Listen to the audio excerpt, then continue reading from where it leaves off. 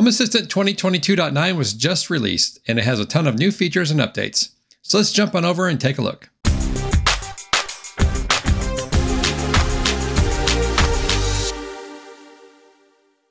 Not only is Home Assistant 2022.9 released, it's also a birthday party for Home Assistant and new Nabu Casa. On September 17, 2013, Paulus made his first commit to the open source project, Home Assistant. And ever since then, people enthusiastic about Home Assistant and home automation have been contributing to this project. 9 years later, Home Assistant is used by 500,000 people, and that number continues to grow. In addition to Home Assistant turning 9, Nabu Casa also turns 4. Nabu Casa, if you don't know, is the Home Assistant cloud service. With that, you can connect remotely and seamlessly to Home Assistant. And you can also do things like enable TTS super simply and control all of your devices through smart speakers and whatnot using the Home Assistant Nabu Casa interfaces. One of the big things that causes Home Assistant to be so popular is the automation part of it.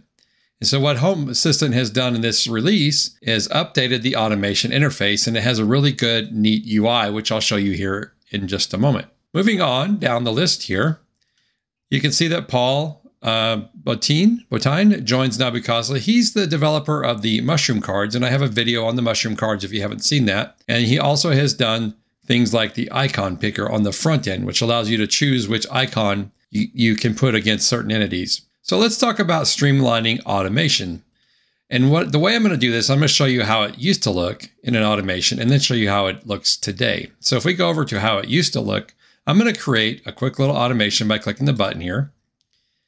And it's just going to be a blank automation. And first of all, you can see that there's a lot of whites or a lot of space in between these selections, and they're all expanded out all together all the time. So let's just give it a name, Demo Automation. And for this one, I'm going to use a trigger of a state. And just to be simple today, I'm going to use the sun as a state or as an entity. And then you have your optional attributes, which it gives you a list of. And then you have your from and your to. Now, if you don't know what the sun goes from or what states the sun can be in, you're going to have to go look that up. That's one of the things the new automation is going to fix for you. So let's say below horizon, I believe, is one of them. So I'm going to say below horizon. And then I'm going to come down here and I'm going to add an action. And that's going to be a call service action. Switch turn on will be the action. And I want a light to come on. So I'll just choose an entity here. And that will turn on the light. Now you can see that you have all this space here and everything is all in one big long line. If you want to do conditions or triggers, it's all in here as well. The name's up here, the mode that operates in is all here as well. So let's just save that.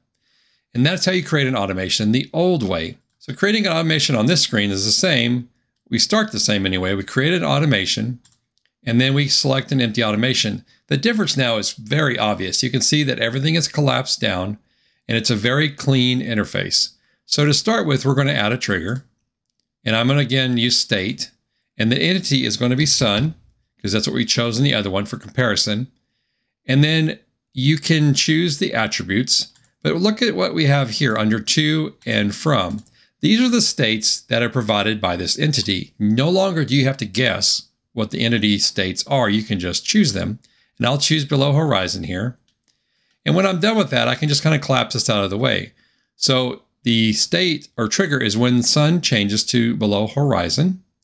I'm going to add an action. And my action is going to be call service. And again, it's very streamlined, very easy to use. It's especially nice on a mobile device.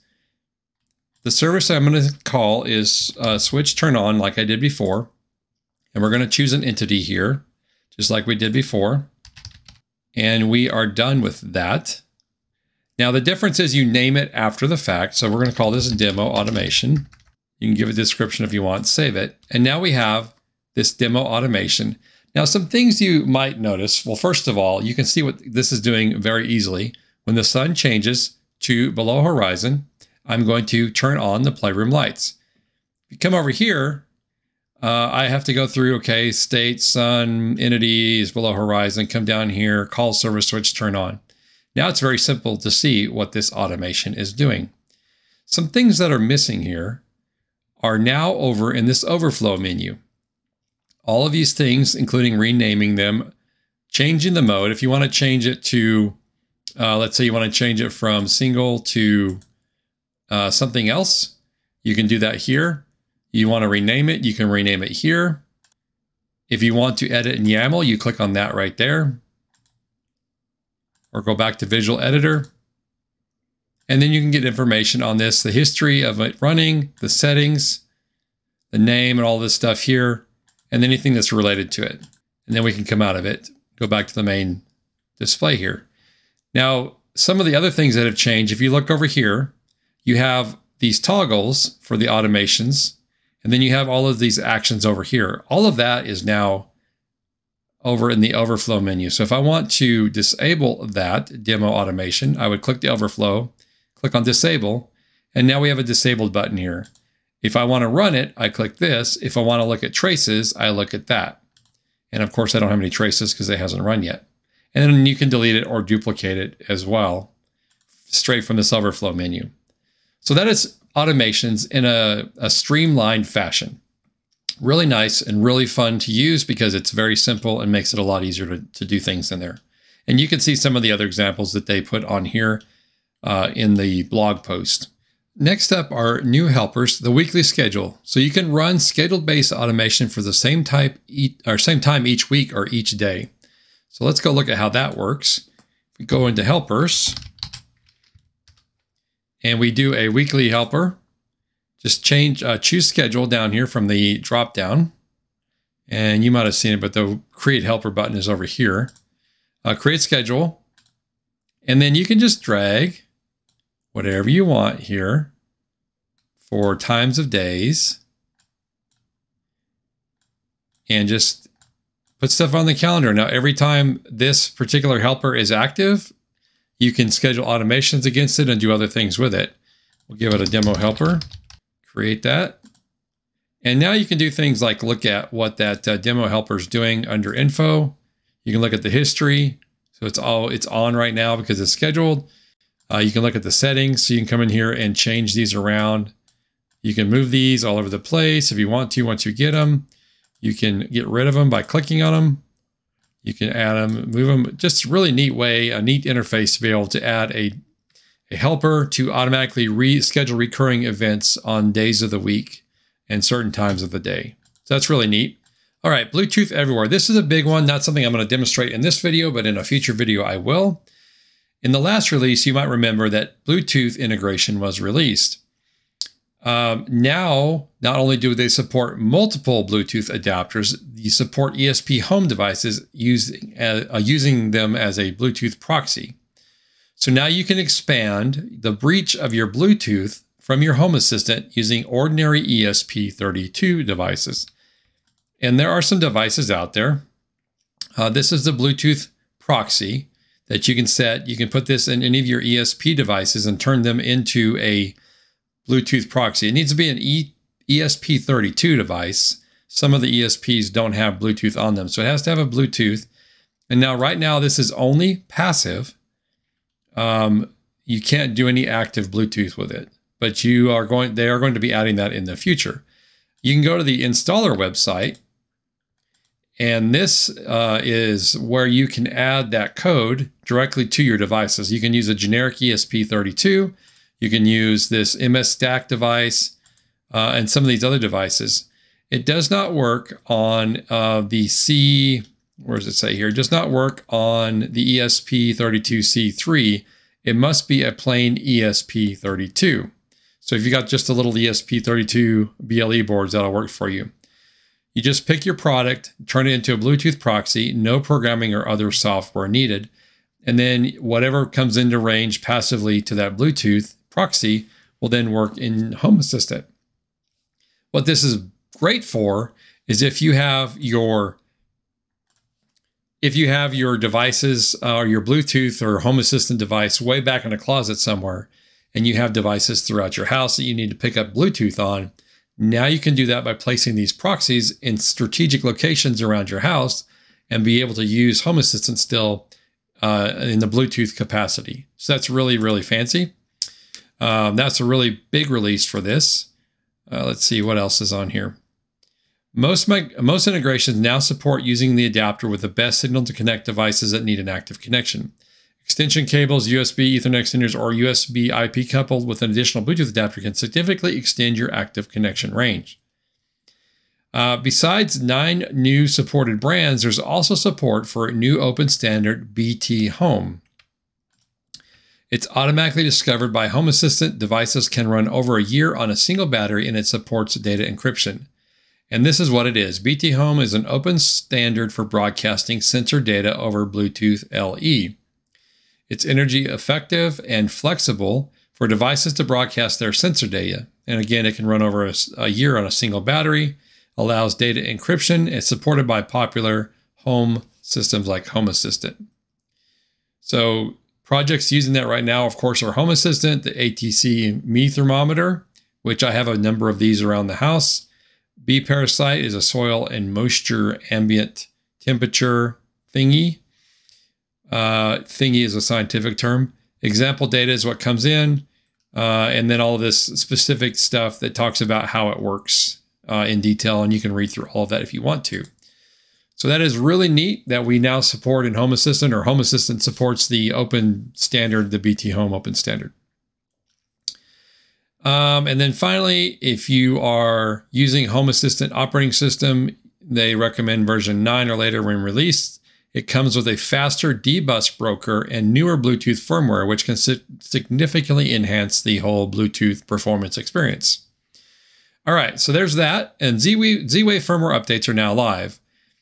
In 2022.7, there was support for updating Z-Wave device firmware, but you had to actually download that stuff and store it and then update it. So Alcazone was not satisfied with that approach. It worked on a better solution, which is what there is today.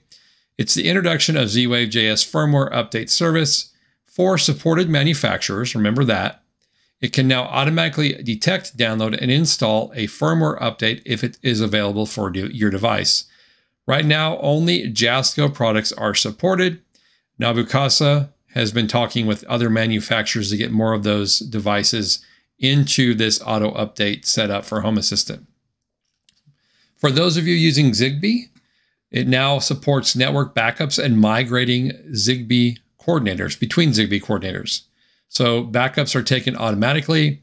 They can also be manually taken. And then after restoring Home Assistant, you can reconfigure ZHA and migrate to a new Zigbee coordinator without any loss of your settings or devices that were connected. So you also have this migration radio button here. So what's the purpose? It's helpful if your current radio fails or a new radio comes out and you may want to migrate to that radio. So you can see that all right here. Cool thing about processor and hardware, you can now check live statistics of your memory or processor usage when you load the hardware page in your system menu. This is the entire Home Assistant instance, talking about how your hardware is handling the day-to-day tasks. It does not show any history. It will display 5 minutes of live data once you load the page. So let's go over there and take a look at the settings page, or the hardware page. So if we go over here to hardware, we'll just navigate over to that. So it takes a second to load up here, but you do see that my processor is at 37% and my memory is at under 31%. And again, this is real time. It does not actually store historical data for you now. There are a number of ways to get that, of course. You can store the system information in the database and pull it up in Grafana or statistics charts or something like that. But this is kind of neat to give you a quick indication of how much your hardware is being utilized by your Home Assistant instance. Some other noteworthy changes. More info dialog merged with entity settings. Let's see if there's anything big here. Many more Bluetooth adapters are now supported. We talked about that a minute ago. Let's see. New integrations. Blue Maestro BT Home we talked about. EcoWit is nice. EcoWit is now a native integration in Home Assistant. That is one I use for my weather station to pull data from my weather station. I use that little GW1000 device. So it's nice to see this is now a supported, fully integrated integration with Home Assistant. Fully Kiosk Browser is now fully integrated, natively integrated, I should say. And then we have all of these others that are going on here. We talked about schedule, which gives you your weekly schedule, and then all the rest of these right here. One of the things that I use all the time is pushover, and this is now able to be configured via the UI rather than through YAML. So I can take my YAML configuration out and now just use the UI to configure my pushover instance. All right, so breaking changes. Always, always, always read the breaking changes before you do an update. It could be bad things. All right, so I guess the International Space Station, you can never know. Now you'll not be able to know if it's above you nor the timestamp for the next rise. That's interesting. I wonder why that happened. MQTT, they've removed support for climate hold and away modes. It's now just called preset mode. And then I use Roku's. It will indicate idle instead of home, which I like anyway. My charts actually show me when it's idle instead of saying home. Right now it sits on the home screen all the time for these Roku devices instead of being idle. And then for Z-Wave, you must be using Z-Wave.js server 1.22.1 or greater. You'll need to update your server instance or the JS add-on or the JS to MQTT add-on. Make sure those are all the latest for this version or things might not go as planned. All right, so that is a quick wrap up of what is going on in Home Assistant 2022.9. If you have any questions, leave those in the comment down below. You can also talk to me on Discord. Thank you for watching. If you want to support what I do here, feel free to join the channel or just hit that thanks button down below, and we will see you on the next video.